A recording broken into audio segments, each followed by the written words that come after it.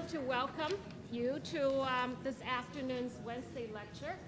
Before I begin, I want to thank Karen Araman of NIAID, who's done the yeoman's job of nominating today's speaker. And she did the work of organizing her day, and so all the credit goes to Karen for organizing today. Dr. Bhatia, welcome. She embodies the convergence of the physical, the clinical, the life sciences.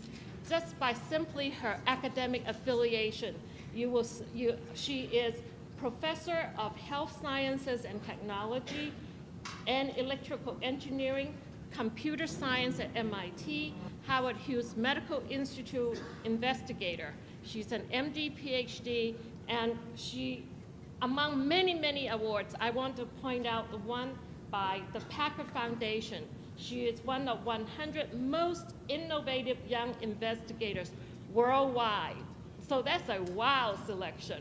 And with that, I won't take up much more time. We have an exciting lecture before us. The title of her talk is Tiny Technologies and Medicine. Welcome to the podium, Dr. Bhatia.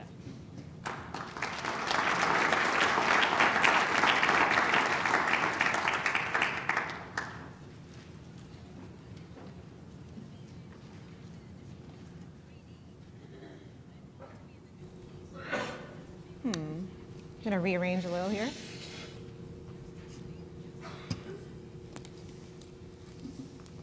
Yeah. Good afternoon, everyone. So I wanted to really thank the NIH for the warm invitation, and Karen especially for organizing everything. And Rod, it's great to see you well and here today. So hello. So I'm going to just get started and tell you about our interests. So in our group, we're interested in how communities function. And the way we think about it, communities are composed of a number of individuals that have a collective behavior or identity. And they're characterized by an interdependency between the individuals. The individuals, in turn, are influenced by their environment. And therefore, the behavior of an individual, as impinged upon them by their environment, can impact the behavior of the community for better or for worse. And we know that there are communities actually at many length scales, and there are whole disciplines dedicated to the study of how these individuals interact to have a collective function or behavior. So at the level of a number of individuals that display some interdependency, we think about sociology. And if we think about within a particular individual, the interdependency of different organ systems, when things are going well, we think about physiology. And when things go awry, we think about pathophysiology. If we go all the way down to the length scale of a single cell and we think about interacting pathways as they impinge on the cell as a whole, we have the field of cell biology. But I would argue that there's perhaps a knowledge gap at the level of the tissue microenvironment, where we think about numbers of individual cells of different cell types interacting with each other in an environment composed of extracellular matrix organized in a three-dimensional fashion. And that is actually the interest of our group. So we're interested in tissue microenvironments, both in healthy microenvironments and how to build healthy microenvironments. And today I'll be telling you about liver microenvironments. And we're also interested in how these microenvironments can go awry. In particular, I'll be talking about cancer microenvironments today and how one could interrupt that process. The tools that we've been interested in leveraging are the so-called tiny technologies, which I'll outline for you in the next couple of slides. We've been interested in this idea of taking the technology that drove the computer revolution, and that's this simple process known as photolithographic patterning or photolithography. And over the course of 50 years, engineers, material scientists, and physicists made us able to go from a single transistor on a footprint here to over 100 million. So you can just imagine the power of miniaturization and how far it's driven us with regard to information science. And we and others have been thinking about how this might be useful in medicine. So if one looks at the analytical domain, there are, of course, many examples of how these types of tools might be useful for improving analytics. So there's the so-called top-down approach of taking a large substrate and microfabricating smaller and smaller parts on it using derivatives of that process that I showed you, photolithography. And that's enabled creations of this kind here. This is a microfluidic chip that's driven by capillary microelectrophoresis, and it performs complex laboratory operations on a chip. Here, this is a stepwise process that allows one to build DNA microarrays. And these technologies, these so-called top-down microfabrication technologies, are getting smaller and smaller. So they're actually approaching the nanoscale. Elsewhere in the field, largely coming from the field of material science, we have so-called bottom-up methods of microfabrication or nanofabrication. And here, for example, I'm showing you solution phase assembly of things like quantum dots, which are very sensitive biosensors in this assay. And many groups are working on how one can then assemble these nanoscale materials to approach the microscale from the so-called bottom-up. So these are sort of the tools. This is our universe of tools that I'm interested in exploiting to study the microenvironments that I talked about earlier. And in particular, we're interested in studying them in 3 different ways. So the first I'm showing here is we'd like to be able to build microenvironment, build complex tissues of different cell types in 2 and 3 dimensions for therapeutic applications. We're also interested in making arrays of microenvironments. So here, these are cells that are arrayed in a pattern, which is very achievable with microfabrication techniques, and studying the population, so using these kinds of tools to interrogate these microenvironments in parallel. And finally, we're interested in making materials and systems where one can interact with these microenvironments and perturb them, for example, with drugs or with viruses. Okay, so I'm going to start with my example about the liver.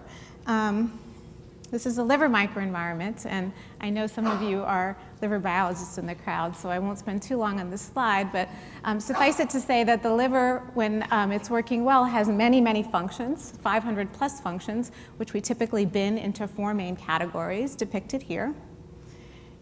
And liver disease impacts about, it causes about 40,000 or more deaths in the US every year. There are limited treatment options. Basically, the gold standard is whole organ transplantation, and of course, there's a shortage of donor organs. So we and others have been interested in ultimately engineering implantable liver tissue to help these patients. And our approach to this process is shown here. So as I mentioned before, we're interested in constructing hepatic microenvironments, ultimately for therapeutic applications.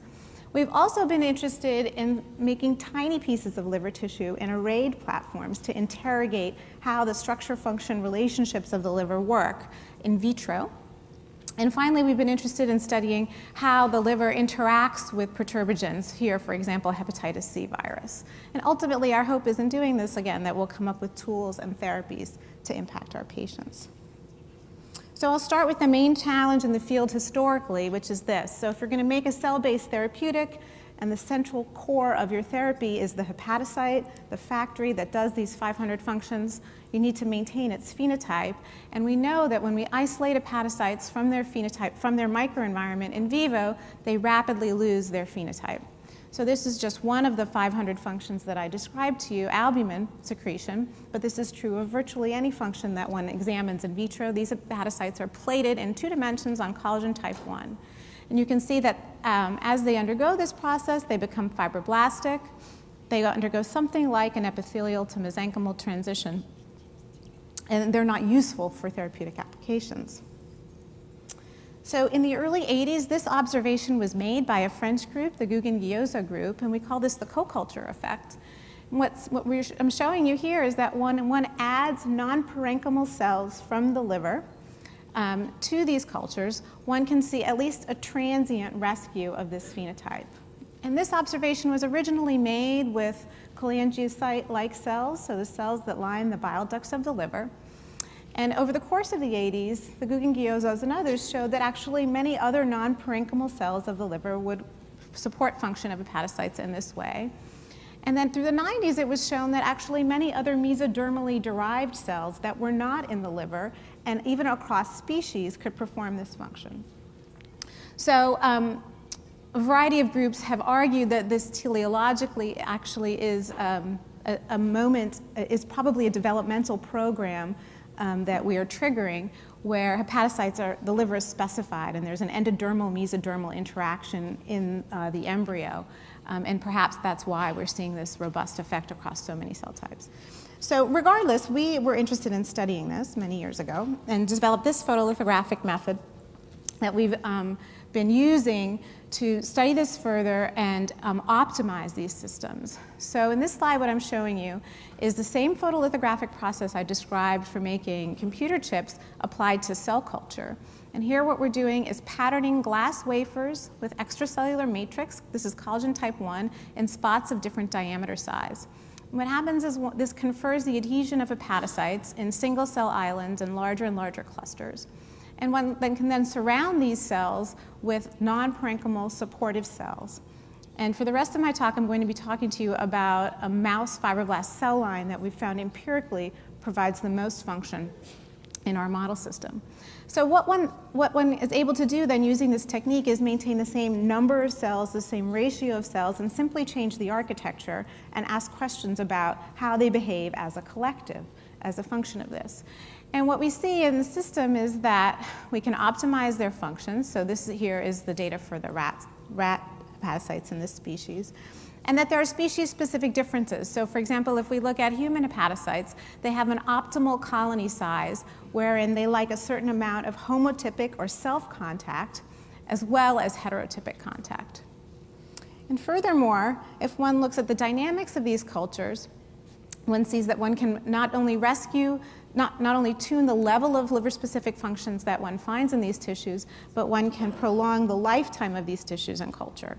So these rodent systems now that were transiently rescued before are stable for about 2.5 months, and the human ones for about 4 to 6 weeks. Okay, so we then got interested in studying the dynamics of this interaction. And for that, we invented this reconfigurable cell culture chip, which is made out of silicon. And the way this part works is this is a set of interlocking combs. We spin coat it with polystyrene, and we can plate 2 different cell types on these moving parts. And they click together in 2 modes. This is what we call contact mode, and this is what we call gap mode. And in gap mode, these 2 cell populations are separated by an 80 micron moat, so they never touch. And what that allows you to do is separate short-range soluble signals from contact-dependent signals. And then because the part is made in this way, you can click back and forth between the modes, or one can come in sequentially with different stroma if one wanted to, for example, mimic a developmental process. So typically when one does this in the microfabrication world, these would be actuated by a robot. And the postdoc doing this work, Elliot Hui, who's now on the faculty at UC Irvine, made several design features so that one could simply move this manually in a biological safety hood just with the end of a pipette tip. Okay, so now you can see you can separate these cell populations and you can go on to do your molecular analysis. So what have we learned using this technique about our co-culture effect? The first thing we learned was that contact was required. So if I just walk you through this plot, what we see of hepatocytes alone on one set of combs lose their phenotype, as I showed you before. And when they're in contact with their supportive stromal neighbors, they're rescued. If we culture them 80 microns apart in the same culture dish under the exact same conditions, and they are never allowed to touch, it's as if they had no supportive neighbors at all. What's perhaps more interesting and surprising to us is that there's a dynamic component to this. So in this experiment, what we've done is we've allowed them all to touch. We've allowed the cells to interact for 18 hours. And then we do the following manipulation. So in this case, what we do is we remove the stromal cells completely. We put them in another dish. And you see that those cells, in spite of having 18 hours of contact, are not rescued. And furthermore, if you take these cells and you add conditioned media from a stromal well, they're still not rescued. However, if you switch from contact mode after 18 hours to gap mode, so that they can now receive short-range paracrine signals If we stain the cultures, we see that short range is about 350 microns. You can see that they're completely rescued. So this feeder layer effect that we and others observe in many systems seems to have a short range, a temporal component that's contact dependent and a longer range component that's dependent on paracrine signals. Now for us as engineers, that's very exciting because this starts to look like one might be able to replace the fibroblast with something like a coating and something like a media additive. Okay, so just to summarize what we've learned about the system so far, organization impacts the emergent or collective tissue function. We know that many stroma are supportive, that there's a temporal component. I won't walk you through all of the transcriptomics that we've done, but we know several proteins that these fibroblasts are making that we think are important. And so far, no single one of these or combinations of these actually produces the full rescue effect. And I think there are several interesting implications. So commonly in cancer, we think about stromal cells or cancer-associated fibroblasts actually driving an EMT progression. But in this case, I think what's interesting is that the fibroblasts are actually preventing an EMT. It suggests perhaps that normal stroma may actually serve a role in rescuing from EMT, which is really not what we normally think about. It tells us that there's a dynamics of cell-cell interaction that's important to many of these, I hope, many of these feeder layer effects. And that some of these secreted proteins, we believe, are not just potential media additives, but potentially have therapeutic applications as hepatoprotectants. Okay, so we're still sorting through how this system works, but can we use it in the meantime? So we wanted to think about how it might be useful for studying aspects of liver disease that weren't previously tractable and that were human-specific. So we re-engineered this a couple of times, and the latest version of this should look to you like a boring old 96-well plate. However, within each of these wells, you see that there are micro-patterned hepatocytes, so there are collagen spots that have conferred the adhesion of human hepatocytes in this 500 micron circle. So there's 250 hepatocytes on each of these islands, and they're surrounded by these supportive fibroblasts, and they're spaced at the optimum spacing that we defined for human hepatocytes. And you can see in this configuration that they're beautifully polarized. I don't know where Win is, somewhere. We were talking about polarity earlier. And if you add a dye that's excreted into the apical domain, you can see that they light up a nice biocanalicular network, which if you're a liver aficionado looks a lot like a chicken wire network between hepatocytes. If you do a confocal staining here of polarized transporters like MRP2 and Z01, you see a nice polarization of the cells. Okay, if we look at some of the secreted markers, the cells are rescued for about 4 to 6 weeks. So as I mentioned earlier, there's 500 liver-specific functions, and so I'm not going to walk you through our characterization of all of them, because this work is published.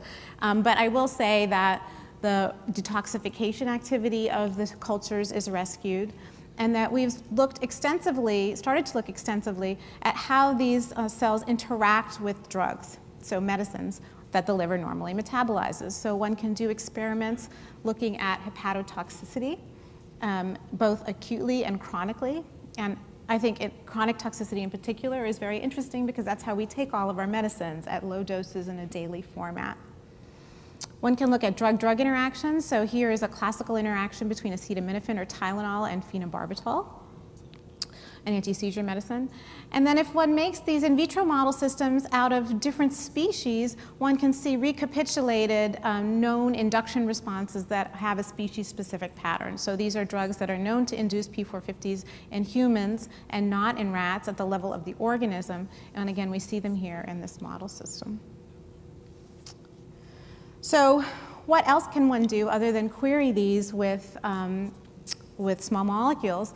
We started thinking about what diseases had been difficult to study due to potentially inadequate model systems. And one that was very interesting to us was hepatitis C virus. So as many of you know, this is an enveloped RNA virus. It's hepatotrophic. There's over 170 million people chronically infected worldwide. There's no vaccine. And current therapies, at least in North America, are only about 50% effective.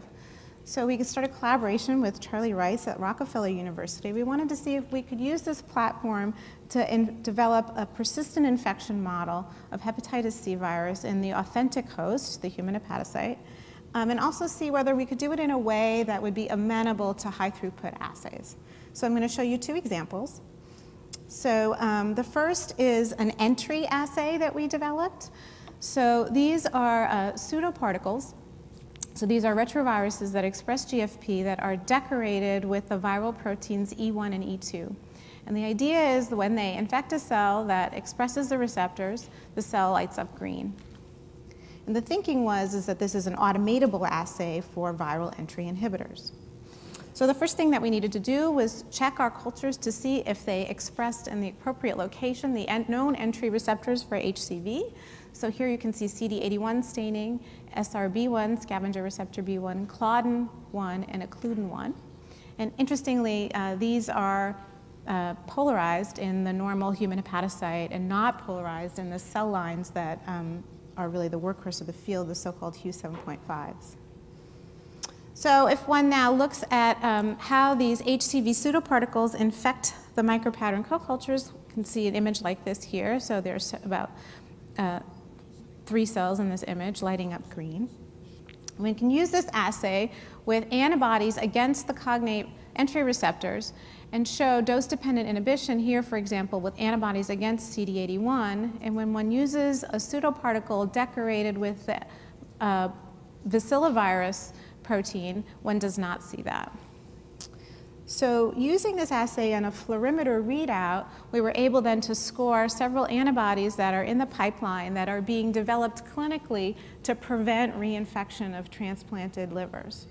So we think this is a nice potential way to really be able to screen a wide variety of entry receptor inhibitors. So the next thing we wanted to do was develop an assay for replication. So here again, we partnered with Charlie's group, and this is a version of HCV genotype 2A. It's a cell culture adapted version of Japanese fulminant hepatitis 1. And it's a reporter virus, so every time the viral genome gets translated, we get this secreted Glaucia luciferase in the media, and we can just sample the media and put it on a luminometer, and again, get an automated readout. So here what we've done in this experiment is inoculate the system, allow the virus to replicate, so now you're seeing luminescence come up in the media, wash, you see it recover, and so on and so forth. So we see persistent infection, this was published just last year, of these cultures. We've improved this considerably since the paper was published. We now routinely get about 3 to 4 weeks of persistent infection. And you can see in this experiment, if you add protease or polymerase inhibitors or treat with interferon alpha, you can see that this is a specific response. Okay, and then it's just to show that this is difficult to do in other model systems. Okay, and so then finally one can now take candidate drugs and look at dose-dependent inhibition of viral translation. And I think what's potentially interesting about the system here is one can start to now look in vitro at combination therapies, which most folks think are going to be required for effective HCV therapy, just as they are for HIV therapy. Okay, so what are we doing next with this now that we have the system working? One question that we're interested in is why so few cells are infected. So we only see about 3 to 5% of the hepatocytes in that colony infected. So together with Charlie's lab, we've developed a method for laser capture microdissection and a live cell reporter of which cells are infected with HCV.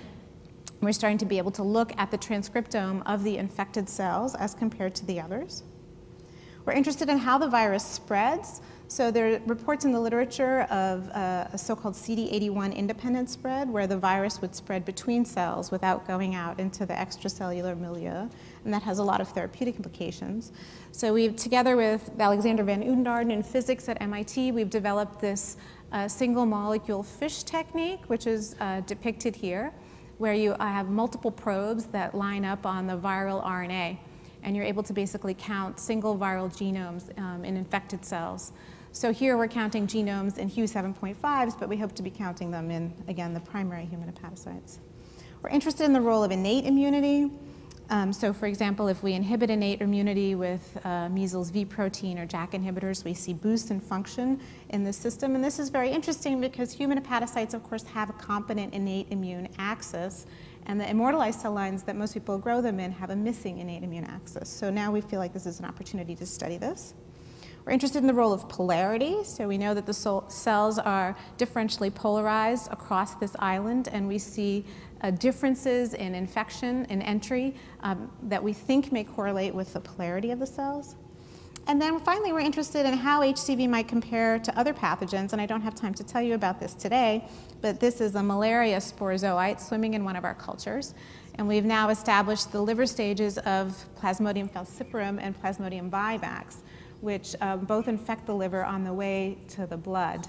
And we're very interested in adapting this model for both vaccine validation and drug development.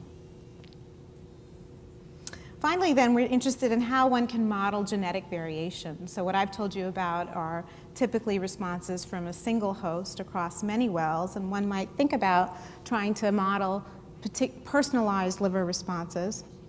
And an approach to doing that, then, would be to use induced pluripotent stem cells. So in collaboration with Stephen Duncan at the University of Wisconsin, we've adapted his directed differentiation protocol, which allows one to make 80% of a culture into what I'll call hepatocyte-like cells. When we phenotype them, as shown here, I'm actually not sure how these fluorescent micrographs are projecting, but we can see that they turn on, in a directed differentiation program, many mature hepatocyte-like functions, so here albumin, but you can see that they also retain some alpha-fetal protein expression, which is a fetal liver gene, and several fetal P450s. So we think that they're equivalent to about a 32-week gestation hepatocyte. And we're just now starting to micro-pattern them in some of our in vitro systems to ask the question about whether one can more fully mature these cells in these in vitro microenvironments, because the field has really been stuck at this sort of 32-week time point. And this may allow us then to make personalized livers that represent the phenotype of patients of interest.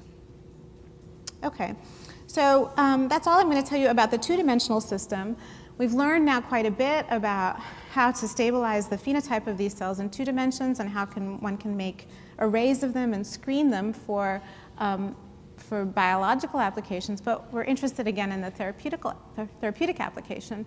So if one looks at the microarchitecture of the liver, of course it is extraordinarily 3-dimensional.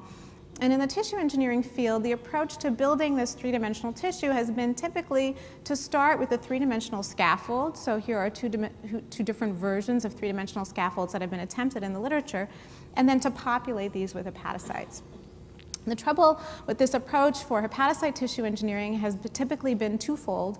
One, that hepatocytes don't proliferate in vitro, which is paradoxical because we know that the liver regenerates in vivo.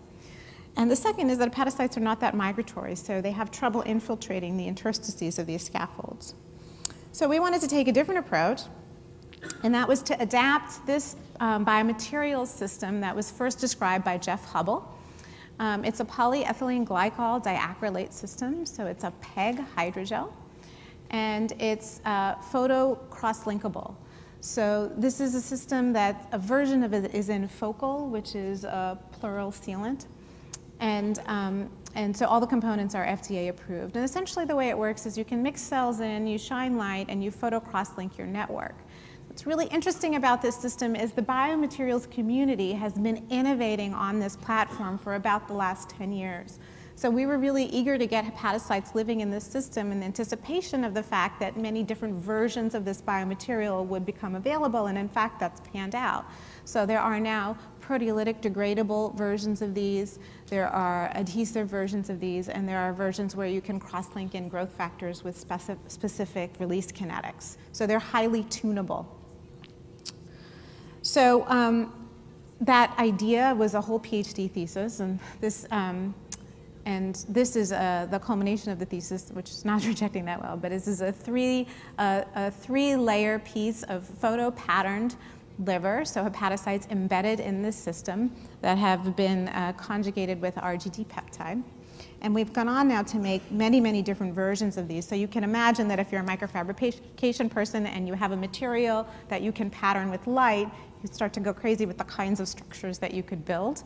So these are a couple structures that we built where we pattern the cells within the material using electric fields, using a process known as dielectrophoresis. So we organize the cells within the prepolymer, and then we shone the light to freeze them in those shapes.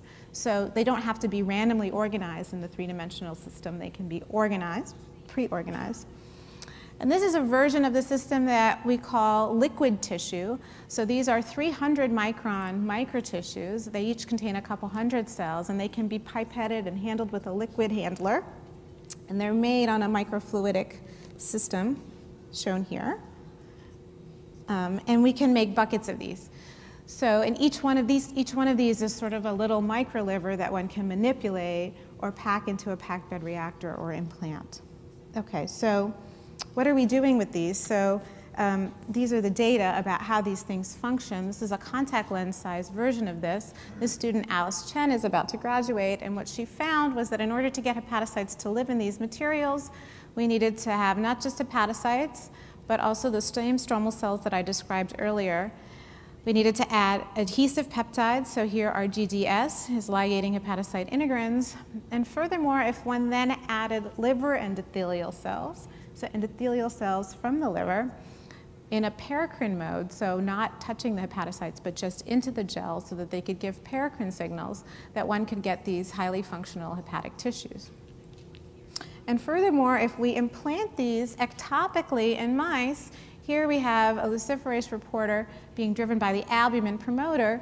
We see that they survive in vivo depending on the site. So here they are subcutaneously, and here they are intraperitoneally. And you can see in the intraperitoneal site that they persist for weeks.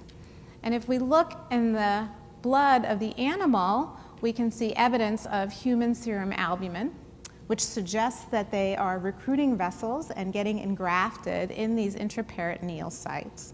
And to look at that more thoroughly, did this experiment here.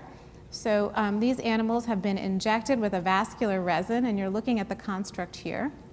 Here it's been explanted. It's just picking it up, and you can see the vessels that have come up and into the scaffold. Here we're looking at it by micro-CT. So this is a micro-CT image just of the vessels in this vascular construct in the peritoneum. And here, if we section this virtually and we ask how far through the construct do the vessels go, so this is a 300 micron thick or thin construct, you can see that the vessels go all the way through. So we believe that they're getting engrafted and they're hooking up to the host vasculature and producing proteins that, go into the mice. So that's sort of as far as we've gotten for the therapeutic application. You can imagine we have a long way to go. We have about 1 million hepatocytes. And clinically, we probably need at least 100 million, some would even argue 1 billion, for therapeutic effect. So we wanted to think about what kind of impact one might be able to make in the short term, and we came up with this idea, which was the idea of bridging mouse models to humans by making some kind of chimeric mouse. So I showed you an example of using human systems in vitro to bridge this divide. And what Alice came up with was the idea now to use these chimeric human mice to see if we could ask some clinically relevant question. So the question that she came up with is an FDA guideline known as the MIST guideline, which is the Metabolite and Safety Testing Guideline. Okay, and the way this works is that some compounds have human-specific metabolites, and they typically only show up in clinical trials. So the FDA guideline is that if 10% or more of the parent compound shows up as a previously unrecognized daughter compound, one has to then characterize that daughter compound in and of itself as a drug, as a chemical entity. So what Alice did then was to take these humanized mice, so these chimeric mice, and dose them orally with the compounds that were known to have disproportionate human metabolites, look at the pharmacokinetics of the parent compound and the metabolite compound, either in the blood or in the urine of the animals, and then calculate this ratio of the parent to the daughter. And you can see that she was able to score this disproportionate human metabolite in this mouse model using the human ectopic artificial liver. So we're excited about this. We'd like to take this further by seeing whether one can now go back and actually infect these humanized mice with some of the same pathogens that we described earlier, like hepatitis C and malaria. Okay, so to summarize our work on liver microenvironments, I hope I've shown you that these tiny technologies can be useful for constructing complex microenvironments, for interrogating high-throughput arrays of microenvironments, and then for also studying the interaction of the microenvironments with drugs and pathogens. I'd like to now turn to a disease microenvironment, the cancer microenvironment. So as you well know, cancer killed more people worldwide starting in 2002 and progressing ever since than AIDS, malaria, and TB combined. This disease is changing rapidly as more than half of these will be actually in the developing world in the next 10 years. I think that really changes the picture for both cancer diagnosis and therapy when one thinks about a resource-poor setting. And the mainstay treatment for cancer for inoperable tumors, as you know, are chemotherapy and radiation. These are limited by off-target toxicity and resistance. And one looks quantitatively at how much chemotherapy actually reaches the site of tumors. We see actually that it's less than 1% typically of the injected dose. So 99% of the injected dose is free to cause side effects. So what I'd like to show you then is our work now on probing tumor microenvironments. So in our laboratory, we construct synthetic tumor microenvironments in vitro. I'm not going to tell you about that today, but maybe next time. We construct nanomaterials that can enter into the tumor microenvironment and interrogate its proteolytic activity. I'm also not going to tell you about that. But what I am going to tell you about are nanomaterials that we deliver, that we try and engineer such that they can interact with that microenvironment and hopefully treat it. So these are the data that I mentioned earlier. So this is just a sampling of the literature over a 5-year period where folks have attempted this paradigm. And the idea is to take nanomaterials, to load them with a payload like chemotherapy, inject it into typically a mouse, but ultimately a human. And the idea is that these nanomaterials would deliver the payload, the chemotherapy, selectively to the tumor. And various groups have worked on the formulation of these, the decoration of these. So when these are undecorated, we call this passive targeting. And when they're decorated with ligands, we call this active targeting. And if one looks at the literature, actually, quantitatively, whether they're passively or actively targeted, at the moment we get about less than 1% injected dose. So this y-axis is actually a bit deceiving. The typical tumor size in these experiments is about 100 milligrams. So you can see that this is percent injected dose per gram. And actually these numbers are all less than 1%. So we and others have been very interested in still pursuing this idea, but thinking about how to get more drug deposition selectively at the site of the disease. Okay, so our approach has been to work with a collaborator, Erkki Ruslahti, who's developed a panning method, a screening method to come up with ligands, and then to use these ligands in ways to cause more accumulation. So the screening method that he utilizes is shown here. This is known as in vivo phage display. This is Erkki Ruslahti at the Burnham. And typically in a system like this, about 10 to the 9th different bacteriophage are introduced into a disease model. So here's a tumor-bearing animal.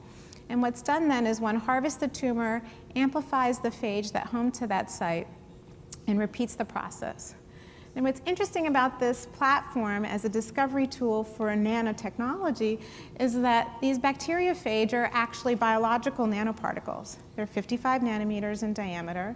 They display 400 copies of a low affinity peptide. And essentially, what you find is that whatever peptide is expressed on the surface is the sequence that conferred homing in vivo in this model. So we then identify those peptide sequences. So here what he's done is just fluorescently label a free peptide injected into this tumor-bearing mouse, and you can see homing here, and then you can see spillover of that into the bladder. Okay, so over the years, Erkki and several other groups now have identified hundreds of peptides.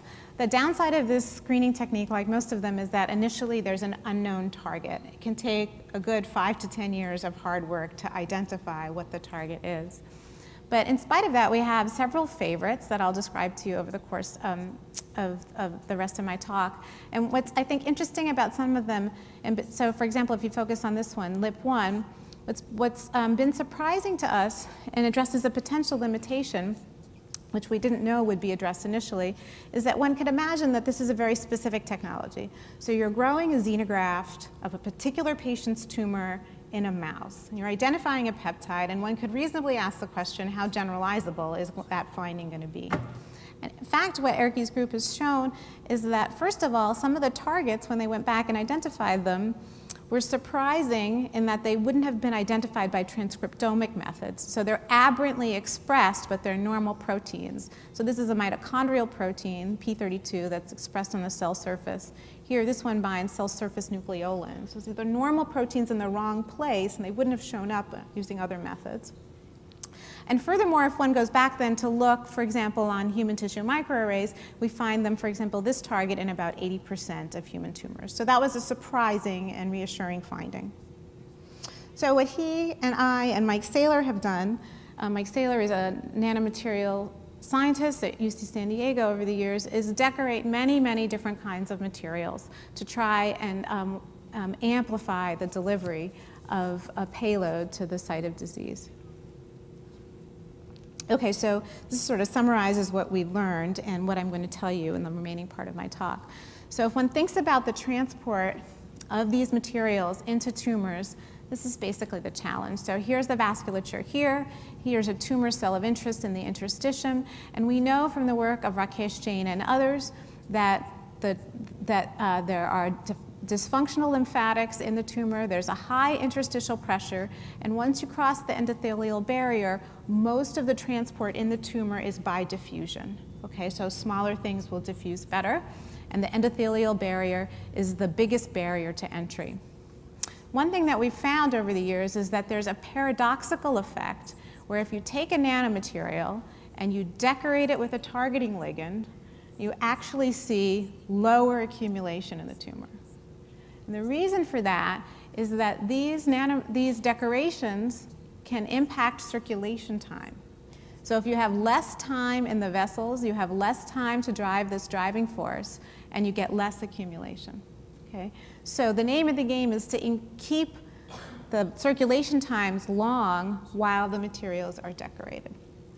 So extend the circulation of targeted particles. That's one strategy for further infiltrating tumors, and I'll show you our approach on that now.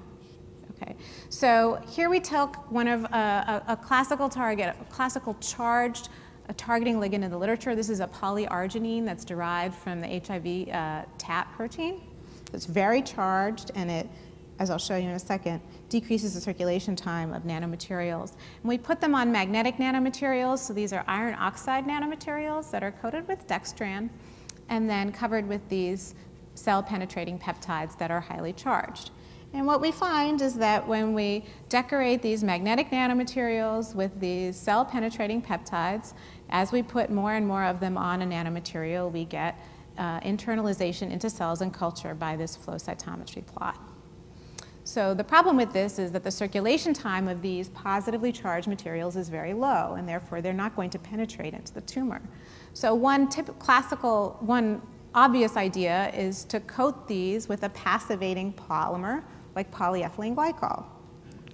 And one does that, we see that here. So here we've added about 60 polyethylene glycols to these nanomaterials, which are about 80 nanometers in size, and you can see that we passivated the surface so well that they no longer enter cells. So on the one hand, we can have a charged nanomaterial that has a bad circulation time. On the other hand, we can passivate it, but it no longer has a bioactivity. So the strategy that we came up with was to use this strategy here, which was to use a protease-triggered unveiling of the nanomaterials. So here is our new nanomaterial design, and what you see is that the passivated coating is tethered to the nanomaterial by a peptide sequence that is susceptible to protease cleavage to proteases that are specific to the tumor. So here, MMP2. So the idea is that the material is veiled, it enters into the tumor where there's protease activity, and then they get unveiled, and the bioactive functionality, the cell-penetrating peptide, is now free to act. Okay, so these are fluorescence molecular tomography images that we took with Ralph Weissleder's help at Mass General Hospital, and if you just compare here the veiled to the unveiled, you can see that we get about 4-fold more accumulation using this strategy. And since they're multimodal, one can see them both by fluorescence, because we put fluorescent molecules on the dextran, as well as by MRI, because we can see their cores. And If you look inside the tissue by histology, you can see that the materials are activated by endogenous levels of MMP. So not just that they're there, but that they're unveiled. The way we do that experiment is we make that tether, in this case, by an L-amino acid tether, so that it's cleavable by MMPs. And here we make a D-amino acid tether. And what we do is we have a red fluorophore on the coating and a green fluorophore on the nanoparticle. So in this case, what you see is essentially that the red coating has been cleaved and diffused away. All you see is green nanoparticles. And in this case, you can see that they're co-localized. Okay, so just to summarize, unveiling occurs in the tumors at endogenous concentrations. The unveiling is specific to the cleavable peptide tether. And in our case, we get about 4-fold more nanoparticles when delivered. Roger Chen's group reported last year that when he made these nanoparticles smaller, when he shrunk them from 80 nanometers down to 9 nanometers so that the clearance, the background, could be reduced, he got as much as 15-fold more delivery using this strategy. So we think this is a viable strategy in general for causing the accumulation of nanomaterials. The next idea we had for increasing how much nanomaterial payload one gets into the tumor is to just increase this concentration gradient by amplifying the deposition of nanomaterials in the perivascular or vascular space. And our idea for doing that was inspired by nature. So if one looks at nature's way of amplifying deposition of a particular cargo in a tissue, inflammation is a great example. So in this example, what we see is a macrophage is ingesting a microbe, it's releasing chemokines, it's activating endothelium, and that then can confer the recruitment of neutrophils and accumulation of neutrophils into this tissue. So there's sort of a separation of jobs. From here, this one is sending a signal, there's a biological amplification mechanism, and then this one is receiving the signal. So the way we use this to inspire the design of a nanomaterial system is shown here. We envision that we could have 2 different nanoparticles. They don't all have to be the same. A typical nanomaterial injection today would be about 10 to the 13th nanoparticles. So we envision that they might be able to have different flavors. So here you can imagine that this is what we call a signaling nanoparticle, and it doesn't have to carry any payload. It just has to find the tumor and be able to send a signal. And then the second so-called receiving nanoparticle just has to listen for the signal and carry the payload. So we sort of have taken this system apart. Furthermore, we'd like there to be an amplification from this little signal to a much bigger signal that the receiving nanoparticles could listen to. So the way we build a system like this is shown here. We used We used a signaling nanoparticle known as a gold nanorod. So I understand Jennifer West was here recently talking about gold nanoshells, and there are another class of these so-called plasmonic nanomaterials. So gold at the nanoscale, which is a metal, has electrons that are very conductive on its surface, and as a result, those electrons interact resonantly with light. This is a surface effect, so the shape of the surface affects the frequency at which these materials can resonantly interact with light. So what you're looking at here are gold nanomaterials. These are about 20 nanometers all the way up to 50 nanometers, and we're changing the aspect ratio. And this work was done by a Professor El Said at Georgia Tech, and what you see is that they tune their resonant frequency, the frequency at which they absorb light, from the visible all the way here into the near infrared. So what we like about these gold nanorods is that they can be heated with near infrared light, and we know that near infrared light can penetrate human tissues. So we think that they're a nice candidate for a signaling mechanism. So the way we envision constructing the system is that these would be the signaling nanoparticles. You would use some sort of host cascade to amplify the signal.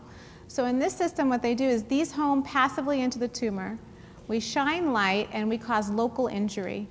The local injury actually triggers the coagulation cascade locally. This is a beautiful natural amplification mechanism with lots of host enzymatic processes.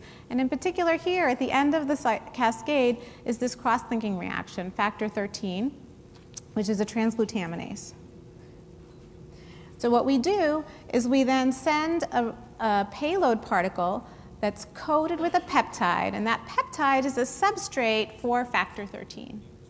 So these carry a payload, and they go around the circulation, and wherever the coagulation cascade has been triggered recently, they will get cross-linked into nascent clot at a high concentration. Okay? So this is how we envision this working. So you would inject the nanorods, they would passively home, then you would inject this payload and shine the light. The light would trigger the local injury and start the coagulation cascade, and these would get cross-linked into that clot. Okay, so when we do this in mice, we see these are control animals that have been injected with saline, and these are animals that have been injected with nanorods. And here what we're doing is shining light on the flank of both of these animals and doing thermographic imaging, and you can see just the animals that have been injected with the nanorods are heating up in this flank. And here what we've done is inject a payload that is an imaging payload. So these are a clot-targeted fluorescent nanoparticle, and you can see that they accumulate in this animal, but not in this animal. When we then go on to use a payload that carries a chemotherapeutic like doxorubicin, we see these results here. We see 40-fold more deposition of doxorubicin in the case of the nanorods and the laser than in the absence of it. Interestingly, and something that we're studying further, if you use a payload that does not carry the clot-targeting peptide, but you have heat, you also see about 20-fold more deposition of drug. And we suspect that is because heat is increasing the endothelial permeability, and just that actually improves the targeting of the second payload. So there's two things going on here. There's heat-based extravasation, and there's cross-linking into the clot.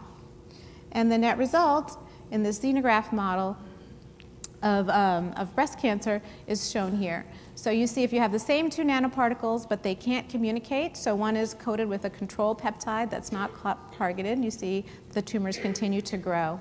And here you see that tumor growth is suppressed. Okay, so we see 40-fold more drug deposition using this strategy, and we have some ideas about how one could further simplify this for translation, because you can imagine that you don't actually want to have to shine a light to trigger your cascade, right? You'd like these cascades to be autonomous or self-homing, and we have some ideas about how to accomplish that. So in the last few minutes, I'd like to give you one more example of a method that we're using to try and increase the accumulation of a payload into the tumor. And I'm going to talk about a particular tumor cargo of interest, which is siRNA.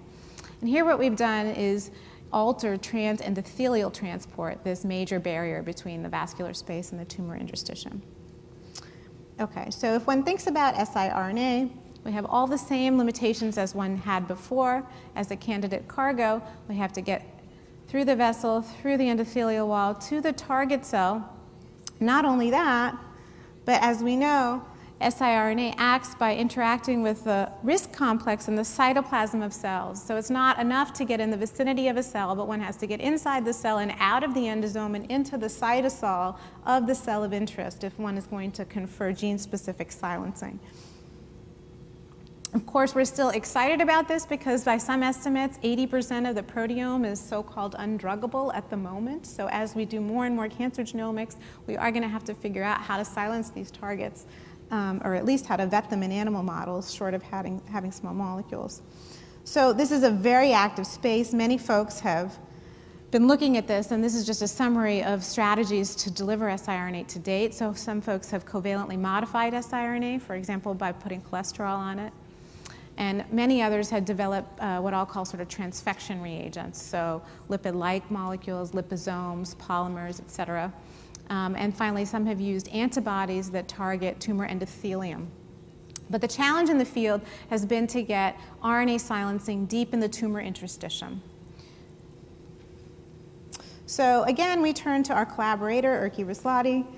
And he had a fascinating finding, which it took him some years to uncover. So in 2002, they first reported that some of the phage that they injected when they carried a fluorescent label could be observed extravasating into the tumor order 5 minutes, very quickly and at very high concentrations. And what they discovered over the course of the next 8 years or so and published recently in Science, Cancer Cell, and PNAS is this stimulated penetration pathway. And it works as I'll describe here in a second. So the stimulated penetration pathway works by having a cyclic peptide that has this motif RXXR. This cyclic peptide binds an integrin on angiogenic endothelium, so alpha V beta 3. It's cleaved by an unknown protease, and the linearized form binds neuropilin 1. This activates a VEGF-like penetration pathway. And when they put this on various nanomaterial cargo, what they observe here, for example, is that the cargo penetrate rapidly into the tumor parenchyma. So we were interested in using this for siRNA delivery. So in the interest of time, I'm going to sort of skip the details of how we did the screen, but I'll just show you that we designed tandem peptides that had these cyclic peptide motifs on the front and endosomal escape peptides on the back. These endosomal escape peptides were also selected for their ability to non-covalently bind siRNA. So when you mix these with siRNA, you get these nanocomplexes that are about 200 to 400 nanometers in size. We screen them for their ability to silence genes of interest in cell culture. Okay. We showed that you could get specific knockdown, and I'm going to have to skip some of the details of this. And that they were also specific to the receptors that they are supposed to bind to on the cell surface if in competition assays. And that when one put them in vivo, just as they did with the phage, one could see these are fluorescently labeled siRNAs. In these nanocomplexes, one could see penetration deep into the tumor parenchyma, and one could see co-localization outside of the endothelium together with the receptors that they are thought to bind. So this was very exciting to us because this means we're getting siRNA deep in the tumor parenchyma. And then we partnered with Bill Hahn at the Broad Institute, who had partnered with Joe Gray of the Cancer Genome Atlas to come up with which genes of interest to target. So they had done an in vitro RNAi screen to identify ID4 as a novel oncogene in ovarian cancer. And ID4 works by, it's an inhibitor of the DNA binding protein family. It's a novel target. It can immortalize cells in vitro. We showed using our complexes that we could knock this gene down in vitro and that cells grew slower. And then, finally, this is my last slide, that if we administered these nanocomplexes carrying Si against ID4 in xenografts that were growing orthotopically in the peritoneum of mice, that we saw the following results. So these are luciferized xenografts, and this is how the tumor cells normally grow in the peritoneum. These are two control conditions where we put the targeted nanocomplex with a control Si, and you can see that they still grow. An untargeted nanocomplex with the Si against the gene of interest, ID4, and the tumors still grow. But when we use the targeted tissue penetrating complex together with the cargo Si against ID4, we see tumor suppression. And if you look at the animals, it's more dramatic. You can see there's very little. This is the one of 5 animals where the tumor was remaining. And finally, that this conferred a survival advantage. And if one looked at the tumors, we could see that were remaining, that their ID4 was silenced, and there was lots of apoptosis. So, in summary, mass transport in tumors limits delivery. Nanoparticle scaffolds, I believe, offer lots of potential to improve transport into the tumor microenvironment. And nanosystems can be composed of components that cooperate. So just to summarize my whole talk, I hope I've shown you that these tiny technologies of bottom-up assembly and top-down fabrication that span this length scale from 100 microns to 100 nanometers really provide a whole array of tools for the community to both study healthy and diseased microenvironments. And our hope is that in studying these healthy and diseased microenvironments, of course, that will ultimately impact the health of our patients and society as a whole. So thank you for your attention.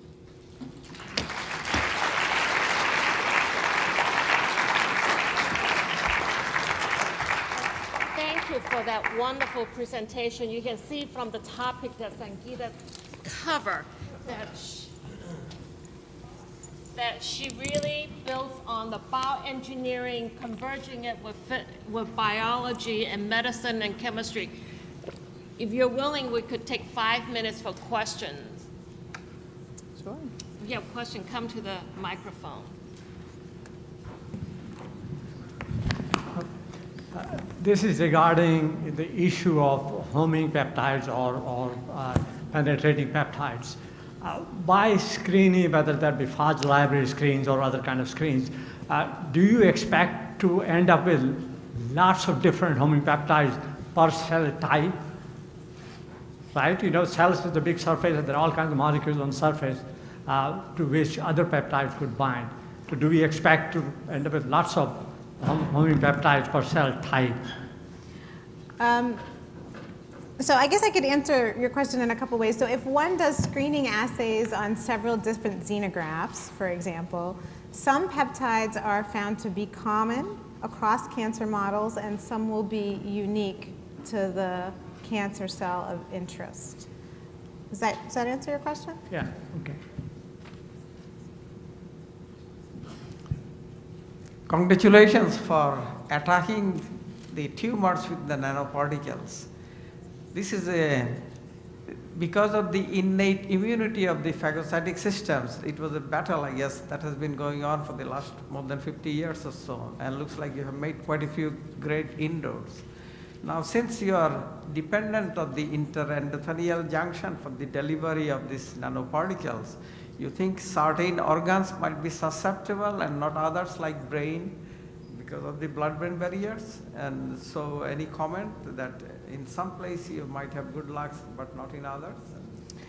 So certainly that there is endothelial specification in different organs, and several groups have shown, and Rakesh Jain's I think is the most notable example, that if one grows tumors in different sites, the endothelial junctions actually have there's different nanoparticle porosity in the brain, for example, as compared to other sites. So I think that's certainly going to be the case.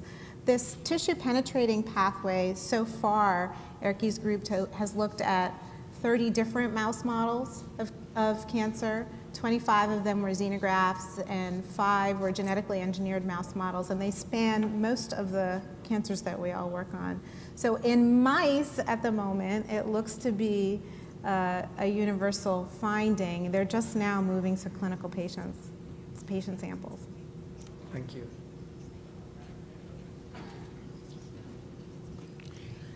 So let's join me in thanking Sangeeta one more time.